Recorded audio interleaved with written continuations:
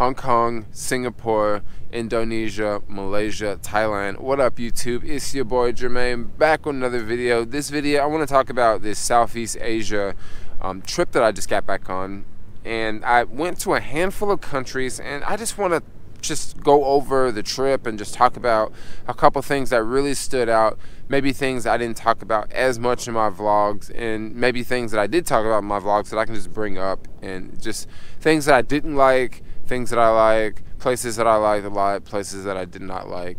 So first off, just because I don't like a place or just because I had a bad time does not necessarily mean I just write it off and say, oh, I never ever want to go back there. A lot of times when I don't like a place, there's a reason why I don't like that particular place, and let's just jump right into it. So first off, flying over to Hong Kong. Hong Kong, I stayed for a couple days. Hong Kong was expensive. It was very busy. And whenever it started to rain in Hong Kong, it was just really difficult to walk because the streets are really narrow, the sidewalks are really narrow, and everyone has an umbrella. So when you're walking down the sidewalk, it's just really difficult to like walk when it's raining.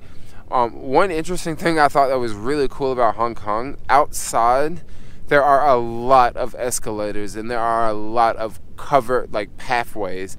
I guess there's a lot of covered pathways because they know it rains a lot, but this is really awesome, especially on a hot day when, you know, the sun's just beaming down and you're walking underneath this covered pathway. I was really digging that. And also escalators. They had escalators going up this like massive hill. Like I really wish San Francisco had something similar to that, but I get it, San Francisco's not built the same way that Hong Kong is, but Hong Kong had some insane escalators, like some of the biggest escalators I've ever seen in my life, and they just go like straight up, and they're just really awesome. After staying in Hong Kong for a couple days, I flew over to Singapore. Now, you know, flying over to Singapore, I knew Singapore was a very small country. I knew Singapore was a nice country, but I really didn't know just how nice Singapore was. Like, I had no idea just how nice, how mind-blowing this country was. So as arriving to Singapore, I flew on Scoot Airlines. I really like Scoot Airlines, by the way. If you are traveling in Southeast Asia, hit up Scoot Airlines. They're budget airlines.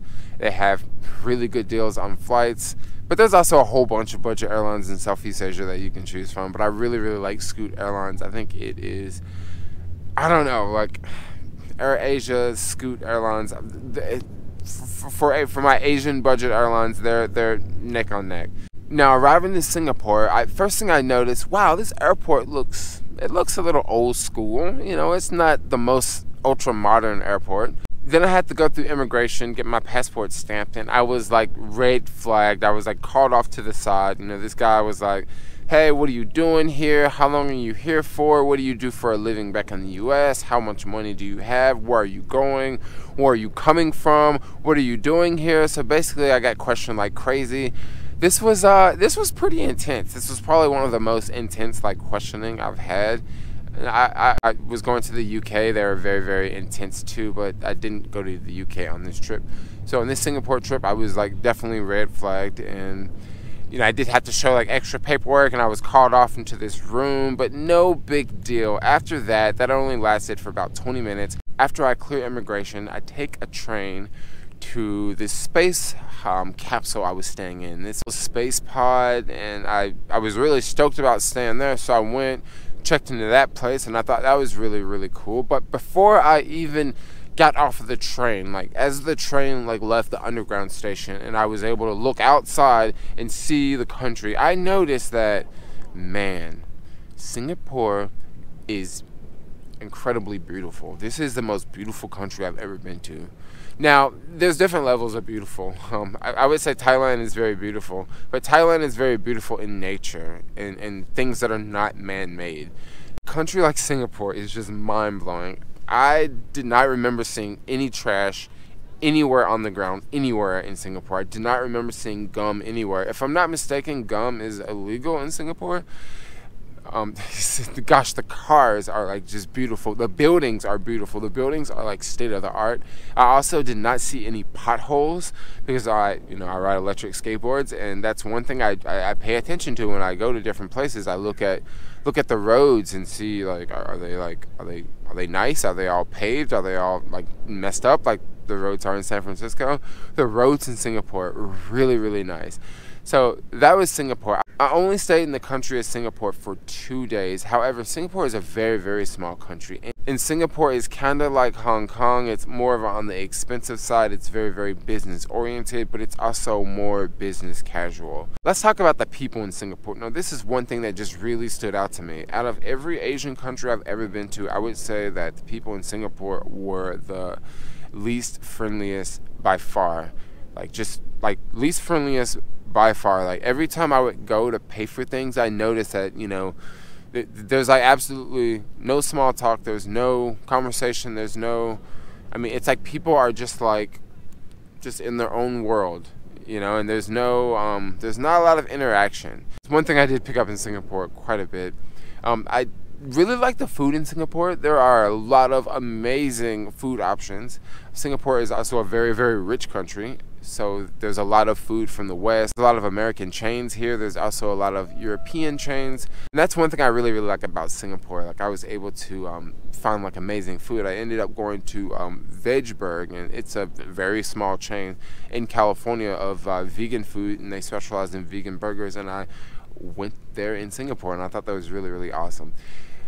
And Singapore, now when I go back to Singapore, I would totally go back to Singapore. Singapore is just an amazing place. It is so beautiful. You guys should check out Singapore. Now, I wouldn't recommend staying there for a month because, like I said, it's a very small country. It's also expensive. But let's move on to Bali. So I took a quick flight over to Bali from Singapore. And my first thoughts of Bali was, wow. As soon as you walk through immigration, this place is like crazy, man. Like there's just taxi drivers chasing you and, you know, coming after you. And like literally once you walk through immigration and you enter the country, like there are just people everywhere like trying to sell you stuff. There are people, you know, trying to sell you SIM cards, trying to get you to take a taxi, trying to get you to schedule a tour, trying to get you to, you know, to take a shuttle van. Like there's just people just all in your face. Like just, wow, what an experience. Like going to Hong Kong, it wasn't like that at all. Also going to Singapore, it was nothing like that at all. Arriving to Bali, arriving to Indonesia, buddy, they are just up in your face. Everybody is hustling. They got something to sell you. Now, what are my thoughts about Bali? Honestly, Bali was my least favorite place. It was my least favorite place. I thought that Bali would be a really, really good place to go as a couple. I really did not explore as much as maybe I could have. Bali is also one of those places that I think I probably should have stayed a month instead of, I think I stayed for about 9 days or 8 days. I should have stayed maybe a little bit longer. But my thoughts about Bali was there's a lot of people trying to sell you stuff all the time. And that was just the thing that just stood out the most about Bali, is there's always people trying to sell you stuff, and it just gets so old after a while. After a while, it just gets really annoying. I'm sitting on the beach talking to this girl I just met, and there's like someone trying to sell us stuff, and then 10 minutes later there's, you know, another, you know, group of people trying to sell us stuff, and then you want water, you want beer, you want Bali. That was kind of my experience. I kind of just really got annoyed with people trying to sell me stuff. But I did stay at some really cool places when I stayed in Bali. I also met other travelers, and I got to see other resorts, places that I would never stay at as a budget backpacker. And I also got to hang out at a lot of other cool resorts, so that was pretty nice. I met some really awesome people in Bali. Now, I kind of say that Bali was kind of lonely up until like day 5, and that's when I met like other people to hang out with. Up until day 5, like I was just kind of like hanging out by myself. The hostel that I was staying in, it wasn't that busy at all. Like this, I guess it was low season, so it wasn't a lot of people like staying there. And I wasn't in a dorm room, so I wasn't able to meet other people. So it was Bali was a little bit different. Now in Bali, I did not rent a motorbike. I hear that you should always rent a motorbike when you're in Bali because it is a very, very easy way to get around. But for me, I just don't typically like to rent like motorbikes or cars when I'm in foreign countries, and that's pretty much my rule of thumb. If you ever want to go to Bali, don't take my word for it. Go. Like I just went and I just didn't have the best time ever, and I don't know. I've definitely seen better beaches and better places in other parts of the world. But anyway, no, I'm really not trying to crap on Bali, but it just wasn't, like, out of all the places I've been to in Asia, it just wasn't. It's probably at the bottom of the list. Yeah, Indonesia and Bali. Like, I kind of feel bad saying this, but this is a place that I would return. Like, I would go back to Bali. Like, it's not like I would never ever go back. And I'm just gonna, like, talk about the next country because I feel like I'm just being really mean about Bali, but I had a really good time. Next country, I flew from Bali over to Kuala Lumpur. This was really cool because I was able to so many people want to know, Jermaine, how much did you pay for the flight? Because I booked a flight. This flight was it was a business class flight with the flatbed seats. Now, when I booked this flight, I was looking for a flight that would arrive in Kuala Lumpur in the daytime, because I was going to be vlogging the journey and I wanted to arrive in the daytime and stuff. So when I was looking for flights, all the flights were like $60, and this is like a 2.5 hour flight. All the flights were $60, but they all arrived after dark, like 8 p.m., 9 p.m., 10 p.m.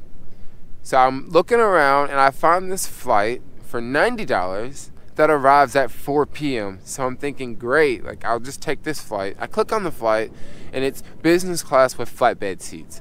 That only costs $90. So if you guys seen that vlog, and if you want to know, like, Jermaine, how much did you pay? Because I don't think I never said anything. Like, in the video, I never said how much it costs, and I never wrote in the comments how much it cost. That was only $90, and it was only $30 more than economy, and it was so awesome. Like, I got really, really good vegan food on the flight. I got access to the VIP lounge before the flight, and then I also got to sleep vertical while flying on an airplane, which is like the best thing ever. Well, I guess one of the best things ever. Well, no, let's say it's not the best thing ever, but it's really, really cool. You have to experience it at some point of your life. I fly over to Kuala Lumpur. Kuala Lumpur, welcome to Malaysia. Welcome to a Muslim country. I didn't really put two and two together until day 3 I was staying there. So the first couple days I was staying at this super sick, like, hostel. This hostel was expensive. It was like $40 a night for a dorm bed. Now, this is crazy expensive for Malaysia, by the way, because after I left that place, I stayed at this other hostel and I got a private room, and that private room was like $17 a night. So that private room was like more than half of this dorm that I was staying in. But I really wanted to stay at this place because it was on the 28th floor, and it also had an infinity pool on the 37th floor. Basically, 28th floor and the 37th floor is the reason why I stayed there. And the beds were so incredibly comfortable that I really couldn't even sleep in it, because I'm not used to sleeping on something that's so comfortable and so luxurious. Like, I'm used to sleeping on, those like IKEA beds, something that costs a couple $100s. The guy that was running the hostel was like the nicest dude ever, and he said that the mattresses cost like $2,000 or something like that. And I was thinking, wow, that's a lot of money. I sure hope nobody comes to here with bed bugs, yo. And that place was just so nice, and just hanging out on the pool on the 37th floor and overlooking the Petron Towers was just amazing. And then after that, I stayed there for a couple days, and I switched to another part of town, which was Chinatown. And this is when I discovered, wow, this is the month of Ramadan. So I would go to a restaurant and I'd walk in, and I'm the only one sitting at the restaurant eating, because this is a Muslim country, and during the month of Ramadan, people who participate in Ramadan, they cannot drink water or eat food from sunup to sundown. And it's like crazy hot, yo. And I remember getting on this train. This was the saddest thing I've ever seen, probably anywhere in the world, like outside of my own country. But one of the saddest sights I've seen. I get on this train at about 5 o'clock, which is rush hour, and I look around, and it's like all women on the train. Not all women, but a majority women on the train. There's definitely men on the train, but majority women. And it was crazy hot that day. I'm just chugging water all day. I probably had maybe 8 bottles of water or something like that. I look around, and to see the look on everyone's face, because it's later in the day, the sun's about to set, and I'm pretty sure all these people are dehydrated. They're probably really, really hungry, and they have like 2 more hours to wait, and they can drink water and they can eat food. And I got on that train and looked around, and man, I just never felt so fortunate, you know. It just really made me, you know, traveling does stuff like that to you. Like, you may hear me say this in this video, me telling my experience, but when you go there and you see it for yourself, it'll stick with you in a different way. So I ended up staying in Kuala Lumpur for a couple more days, and I have to say that Kuala Lumpur and Malaysia were not my most favorite places either, but I would definitely return back to Kuala Lumpur. Kuala Lumpur, just the architect and the cost thing. I feel like the cost, the price, the pricing, like how much things cost, is like a really good deal in Kuala Lumpur. So I would definitely return back. I probably will return back, probably maybe really soon. Now, from Kuala Lumpur, I went to Thailand. Now, this is my 4th time traveling to Thailand. Stayed in Bangkok my plan was to stay in Bangkok for 3 nights. Ended up staying in Bangkok for like 5 nights. After staying in Bangkok, had already booked a flight from Chiang Mai to Hong Kong because I have a return flight leaving Hong Kong, traveling back to the US. So I was just putting it off going to Chiang Mai. I was just putting it off. And at first I was going to book a flight. The flight was going to be $20, okay? And then I didn't book the flight, and then all of a sudden the flight was $40, and this is for an hour flight. So it's $40 for an hour flight, and then like $12 to get to the airport, maybe another $8 from the Chiang Mai airport to get to the hostel. So I'm thinking, look, let's just take the train. Let's take the overnight train. Took the overnight train, and that was like $33, and then you have a place to stay for the night, so it kind of works out. Took the train. That was an amazing experience. Got to Chiang Mai. Honestly, I was putting off Chiang Mai because it's digital nomad capital, okay, of the world for the most part. And there are a lot of YouTubers that live there. So I've just been putting it off. I got to Chiang Mai, and as soon as I left the train station, I found this vegan restaurant that was open. Walked in, ordered food. The food was amazing, okay? Went back and checked into the hostel. This was really early because I had arrived on the train at like 7 in the morning. I found that restaurant around 8, was at the hostel around 10. They were nice enough to let me check in at 10 a.m. instead of making me wait till like 3. Ended up checking in, went back to that restaurant for lunch because the food was so good. I met this large group of Americans, like basically, this was like maybe 85% of the group were like African Americans. And I'm like, dang, look at this. Like, they all speaking English over here. I wonder what they got going on over there. And I sat down and ate. And as I got ready to go, one of the girls walked over and introduced herself to me. And she said, hey, do you live in Chiang Mai, or are you just traveling through? And I was just, you know, explaining to her, oh, yeah, I'm just traveling through. You know, I'm a YouTuber, blah, blah, blah. And she invited me to come to, like a dinner event going on. So I went over to the dinner event, and after that, it was an after party, and I got to go to the after party. I had just arrived to Chiang Mai. I didn't know anyone, and all of a sudden, I got a posse. I got a crew. I'm hanging out with all these people. And the bad part about it, I was only in Chiang Mai for 2 days. For 2 days, I was in Chiang Mai. And what was my favorite place out of all the trips? Now after Chiang Mai, I went back to Hong Kong. I was only in Hong Kong for 1 day. Didn't really do much that 1 day. And the next day, I went back to the U.S. But now let's go back and talk about Chiang Mai. Chiang Mai was by far my favorite place on the trip because it had amazing vegan food. This is one of the like vegan capitals of the world, by the way, too. But amazing vegan food. I found this vegan steak there that was so amazing, it'll make you want to slap your mama. Not literally, because I would not slap my mama, just because I had some really, really good vegan steak. But, you know, I think you guys get what I'm saying. But it was just, I just had a really, really, really good experience in Chiang Mai. Chiang Mai is a place that I really want to go back to, and I probably will go back there. Probably go back maybe later this year. I just had a blast in Chiang Mai. It's a place that I really, really liked. It's a really good place to make connections, especially if you want to be a digital nomad. There's all sorts of things going on there, and especially if you're like a Black American, or if you're just an American in general, it's basically full of Americans. I remember hanging out with this other American that I met, And we're sitting in this restaurant, and I said, man, those girls are definitely from California. Like, yeah, like I can tell they're from freaking Southern California, because they don't talk like that in the North. And as we were leaving, we exchanged words, and they're like, oh, hey, how you guys doing? And they actually ended up inviting us to some party. You know, they were like, hey, you should come with us later at 7 o'clock. It's going to be this bar crawl, and you guys should come. And we actually were not able to go to that bar crawl because we were going to some other event that it was just I had a really awesome time in Chiang Mai. But anyway, I just thought I would make a video talking about my Southeast Asia trip, because it was a lot of fun. It was a lot of fun. Like, I had a blast. And guys, traveling will open up your world. It will enhance your life, and it's something that I really, really want more Americans to do. Like, I really, really want more people from my country to travel. And I want people from all countries, but especially my country, because we just don't travel that much. But anyway, guys, thanks a lot for watching. I just wanted to make a video just talking about the experiences that I had in this Southeast Asia adventure, this freaking amazing trip. But yeah, thanks a lot for watching. Like, comment, subscribe. Peace out.